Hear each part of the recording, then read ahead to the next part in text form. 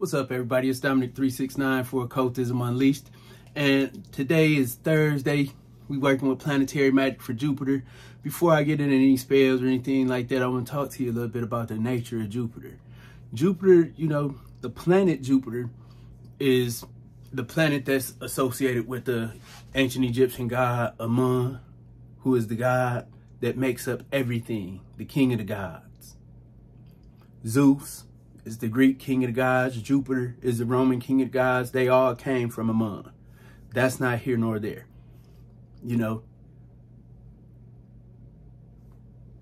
When you're working with Jupiter, Jupiter governs expansion. Expansion and growth.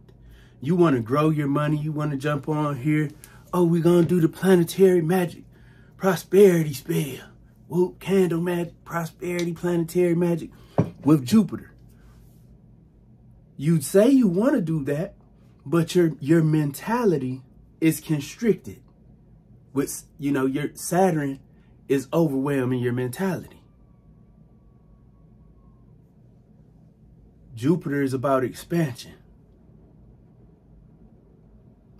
You can't think in a limited way and expect for Jupiter to expand your abundance and push growth, because your world is limited to how you think. So you have to be aware of the way that you think and how your thought process limits your ability to grow and manifest abundance through your Jupiter planetary magic. Where do you want to grow at? Where could you stand to grow at the most is where you should start at, because when you're looking to grow, you have certain things within you that block your growth. So the thing you should focus your growth and abundance and prosperity magic, Jupiter magic too, is the place where you had the most problems at. The areas you need growth at the most, whether it's emotional intelligence, emotional maturity, spiritual, intelligence, stepping up your game in the area of your, academic knowledge, improving your ability to communicate. Jupiter's energy should first be used to strengthen all your weak places. If that's focus, if that's getting on task and staying on task, your Jupiter magic should be first focused on expanding your strengths in the area where you're weak, because the area where you're weak is why you can't expand and grow, because the weaknesses are greater than your strengths. So the best thing to do to use Jupiter's magic is to grow in wisdom, grow in knowledge, grow in understanding in whatever area of your life you're lacking in that is causing the most resistance for you. Because when you outgrow certain limited beliefs using the energy of Jupiter, it's like, you ever seen something that was bundled up real tight and then you cut the bundle and everything just, all the energy just busts loose? That's what it is, man. When you start using Jupiter's energy to grow in the areas where you're weak, it automatically removes the restraints from the places where you're strong.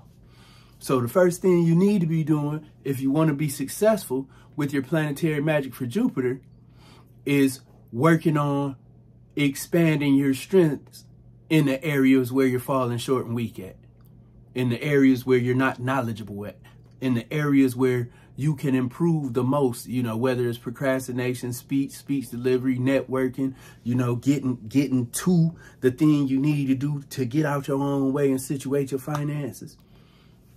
Jupiter is going to help you. That's the first way you should be using Jupiter.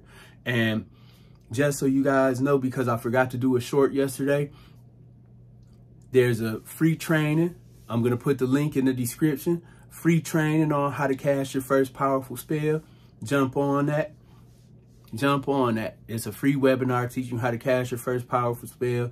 Comes with a downloadable spell checklist. Follow the spell checklist. It's going to get you where to go, where you want to go, and you can really use it to power up your Jupiter spell today. So take advantage of it. It's not a limited, training. It's always going to be free. The goal of me doing all this is unleashing the occult within you, the hidden power, your hidden potential. So now we're going to jump into a little bit of instruction on Magic with Jupiter. So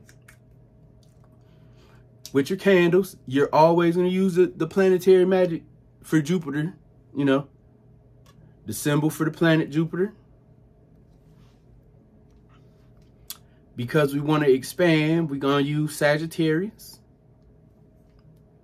We're going to use Sagittarius.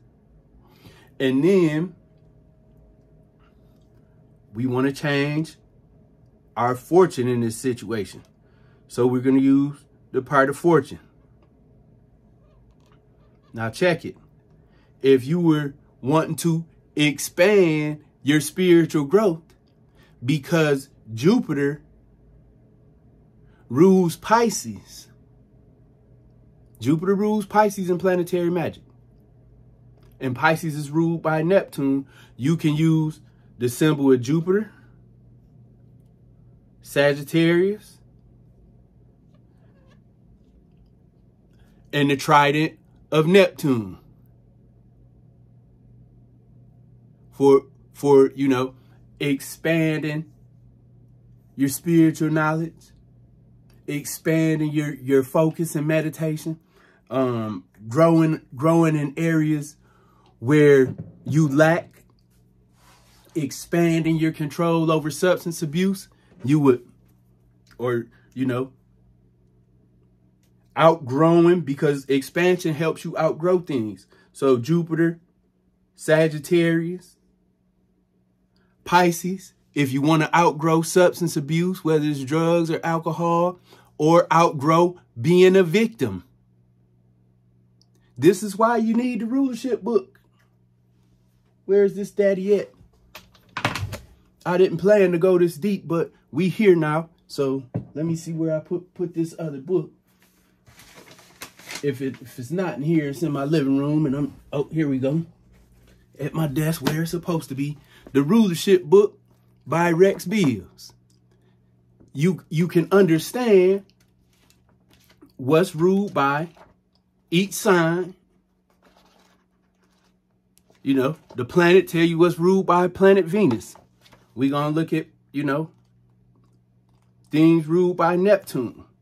Things ruled by Neptune and Pisces.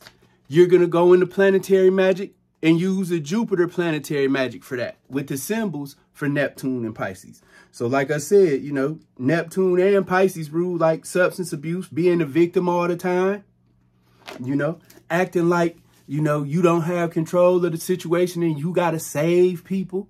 These, using Jupiter, Sagittarius, and Pisces, you can outgrow this behavior. Then you charge your candle with intention and add the things that go with it. You have to understand. And you need to get you a tarot deck. You need a tarot deck. You can work spells with your tarot deck. This is the fortune card. And this deck is the Crawley Thoth tarot deck. It's one of my favorites. I'll drop a link for that too. But this says fortune. Jupiter rules your fortune, man. Jupiter rules fortune. As you expand, you are going to go through changes and cycles. These are the things that cultivate your expansion. Part of fortune card, this fortune card will also, you can use this to meditate on. You can put this in front of your, candle. Sit it down on your altar with your planetary symbols, charge your candle, and then light the candle and sit there and meditate at the same time every day. At the same time every day at your candle. You don't got to stay there meditating, but you want to focus your intention and understand the symbols in that card and allow the symbols in this card to infuse your aura and your subconscious with the energy that you want. You see what I'm saying? Your possibilities and potential are endless. Again, there's a free webinar. I'll leave the link in the description. Go watch it. Go cast your first powerful spell. And really take responsibility for your energy. Once you see you got the power, then use your power to grow and be the person you were meant to be, man.